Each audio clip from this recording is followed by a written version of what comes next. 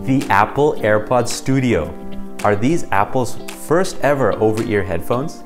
More details are being revealed every day. We at DHRME are super excited to see that the space that we've covered for the last 4 years is about to hit the big leagues. Let's have a real conversation about the rumors.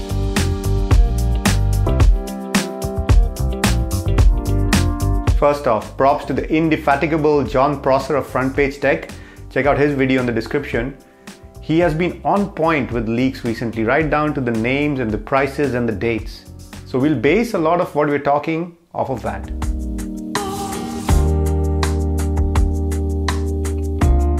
It makes sense that Apple wants to go with AirPods. It's one of the world's most known brands, and anything with that name will fly off the shelves. Although we are a bit disappointed that they didn't go with our name suggestion, the AirPods. Don't worry, we'll survive. And you'll subscribe? They're rumored to be called AirPods Studio.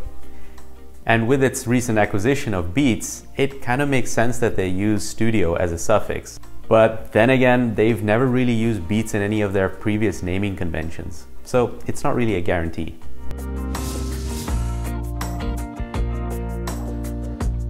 At $349, these are super strong contenders to Sony's and Bose's noise-cancelling flagships. I'm actually a bit surprised pleasantly to see that Apple hasn't used this Apple brand to charge a higher premium for these headphones. I mean, after all, they just cost the same as 2 of the wheels on a Mac Pro. Currently, only AirPods have a deep integration with iOS, which means you can tweak the sound and noise cancelling straight out of the OS. Whereas for brands like Bose or Sony, you're gonna have to go out there and grab their proprietary app. This makes the experience a little less smooth for users like us, and it doesn't help competitors that Apple keeps their walled garden so well walled.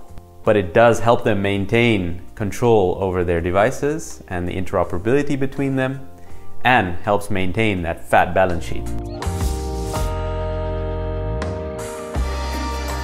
Considering that Apple already has noise cancelling tech for its AirPods Pro, it would be a no-brainer for Apple to include it in this model. However, they did take their time before they introduced noise cancelling into earphones, so maybe they keep it for the next model, who knows. But if they do go the noise cancelling route, you can bet your iPhone SE that they will reuse the settings from the AirPods Pro and add and subtract as required. So we think Apple can get away with making decent over-ear noise cancelling headphones, and that's probably what they're gonna do. But looking at Mark Gurman's latest leaks, it seems like Apple's gonna take it to the next level and come out with interchangeable headbands. And this will customize how the Apple headphones look.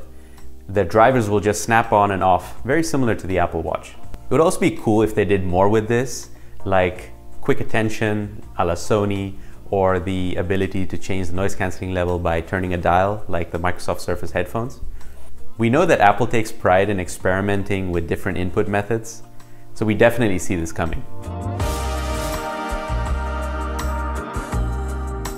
So most reviewers have given the AirPods Pro a good review for their sound quality, and we being relatively small YouTubers don't get stuff sent for free by Apple. We don't intend to stay small, so if you do like this video and you enjoy our styles, make sure to hit the like button on this video and subscribe to us, and do share this video around. It would help a lot. They will work with Siri, but it will give the Bose and Sonys of this world an edge, since they can work with multiple voice assistants across different platforms. But hey, if you're buying Apple headphones, you're probably so deep in their walled garden, you probably don't care about cross-platform compatibility. You've been listening to Idle Apple Gossip, and we've been DHRME.